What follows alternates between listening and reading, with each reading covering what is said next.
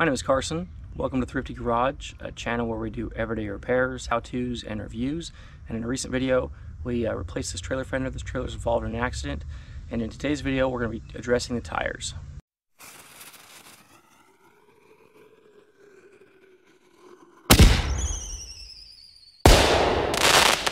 So as I mentioned in a previous video, this side of the trailer was involved in an accident, messed up the fender. We've already replaced that and fixed the light.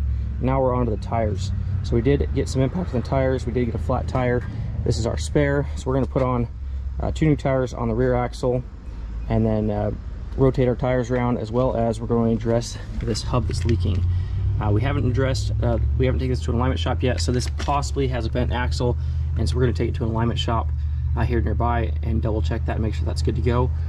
But the fact that this is leaking, we're going to go ahead and grease all these. I think that this grease has liquefied, and that's the reason this is leaking here, because there's not a gasket on this joint.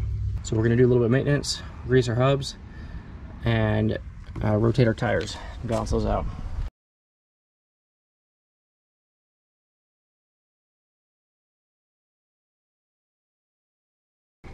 Okay, well that is nasty.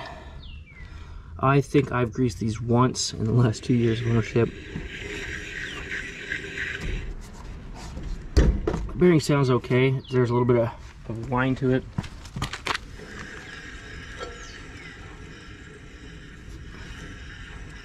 Oh, I might have some pitting into it. It doesn't seem like anything's out of adjustment. This one's the worst. This is the one that was leaking. So I think that, like I said, I think this is kind of just liquefied. So we're gonna go ahead and grease these up with new grease, cycle that through, and hopefully get these back in serviceable condition. Okay, and for the grease, we'll be using this loop shuttle grease gun. Currently I've got it set up with the Molly MOS2, and we're gonna be swapping that out for some grease that's better for high speed application.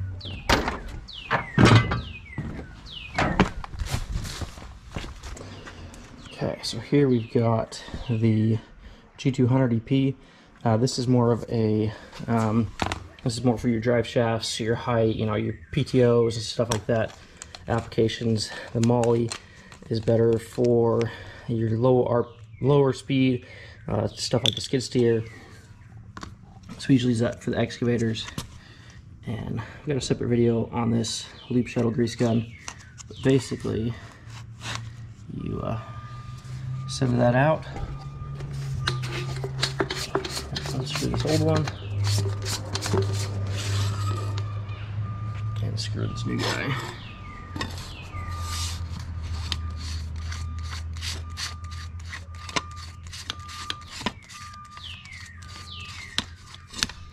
And a few pumps, we should be ready to go. Okay, we need some paper towels. Last time I did this, I just stuck the grease gun on here, pumped it through until I got stuff out, and I was done. Since then, I've learned that you're supposed to be spinning the tire while doing that, so I'll be doing that this time, so hopefully we get a better, more even application. Another thing I've done is I kind of just use a paper towel here to kind of pick up this grease and catch anything that comes off of here. Okay, I think we're there. This has started to solidify. This is still kind of a blue color. This is the color of the Molly, which means that the grease tube here had some Molly left in here, so we pushed it through.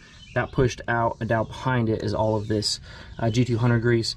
I'm not concerned on this axle. I'm not going to continue to waste grease. We've pushed all that nasty goopy crap out. This stuff was very liquefied, so I'm sure that's part of the reason this axle looked like it was leaking, as if it were an oil axle.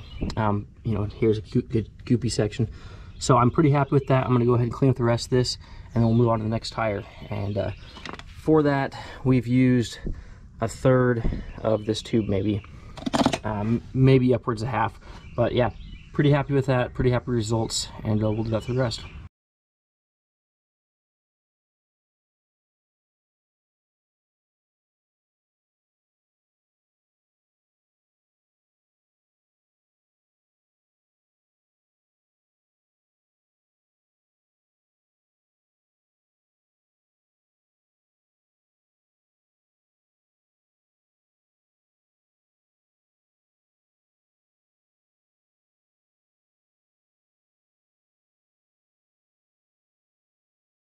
Okay, that one's pretty nasty too. I definitely think I was overdue for a grease change.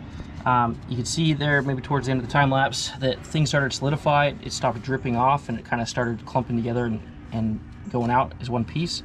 But it was still very, very black, so it's pulling a lot of, I don't know if that's dirt, debris, you know, wherever that blackness is coming from, that's getting pulled out with the grease. So this is certainly cleaning up things, getting things better condition.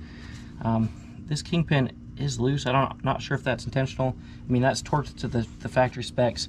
Like I said, I don't feel a lot of sideways play. I thought that was the bearing grinding, but actually now that I'm thinking about it, that's actually probably the brakes. So we're probably in pretty good condition there. Just gonna clean this up and slap this cap back on. And looking pretty good, pretty happy with it so far. Yeah, we still have, yeah, we're using probably a little bit more than a third of a tube on these. These grease caps are pretty nasty too, so I'm cleaning those out. Trying to get these as clean as I can. People say not to leave too much grease in here because they can cause overheating if there's not enough of an air pocket in there. So we're gonna clean as much as we can, get all this liquidified stuff out of here, so hopefully these don't leak on us. And then we'll go to the car wash and power wash this off and get all this extra grease off the tires. Like I made a mess down here. We'll get all this stuff cleaned up, and then it'll be looking like a new trailer, new fender, newly greased hubs. We'll be back in business. And then for this, I found a piece of wood to go on here to keep me from dimpling it with my hammer that's obviously not intended. This is a framing hammer, so not the best hammer to be using on the metal here, so use the wood to soften our blow.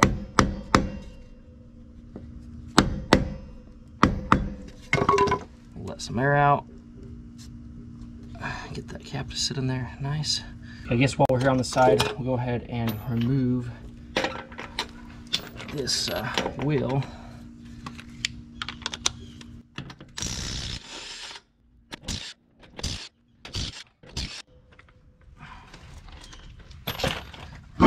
Take our spare off and put one of the new wheels on here.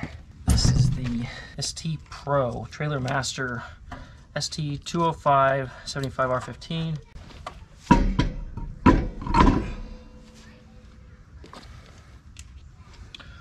Warning, failure to follow these instructions may result in wheel loss, which can result in injury or death. Before first road use, torque wheel lug nuts to 90 to 120 foot-pounds. That's quite the range.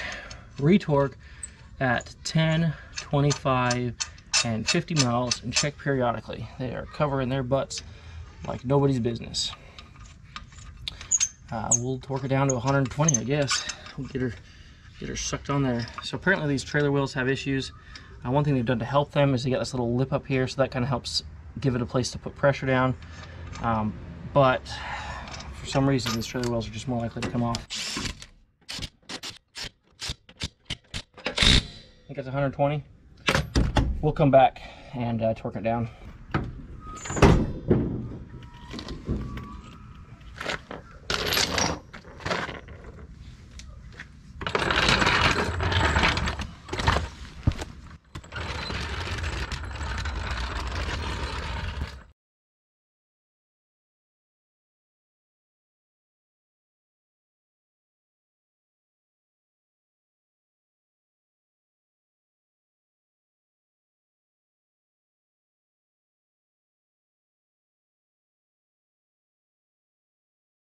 Okay, there it is, looking all good. We got greased hubs here, we got new tires on the rear. On this other side, we got a brand new fender, looking sharp on there.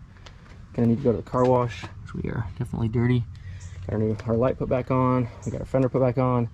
We got a new wheel on the rear, and we're using the front one.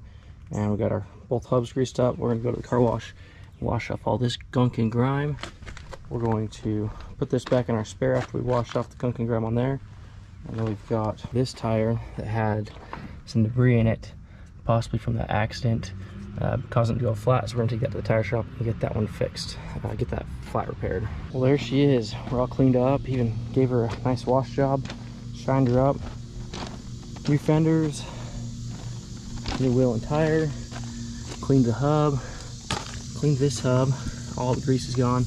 I used a degreaser and it looks like it took off the clear coat on this stuff, so that's kind of a bummer. But yeah, all the grease is gone, off and removed. A little bit of grime underneath here. But the trailer is looking nice and shiny. The new fender. Pretty happy with that. That should be a wrap on this video. Hope you enjoyed it. If you did, give us a big thumbs up. If you have any questions or comments, leave them down below. Please subscribe to the channel, and we'll see you on the next one. Thanks for watching Thrifty Garage.